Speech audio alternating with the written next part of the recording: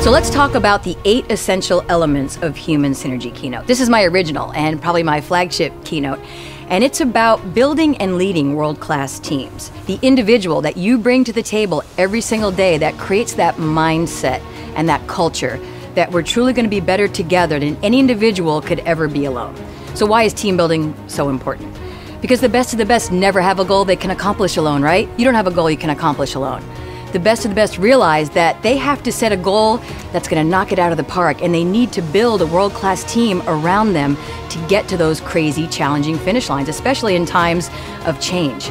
So the 8 essential elements is based on human synergy.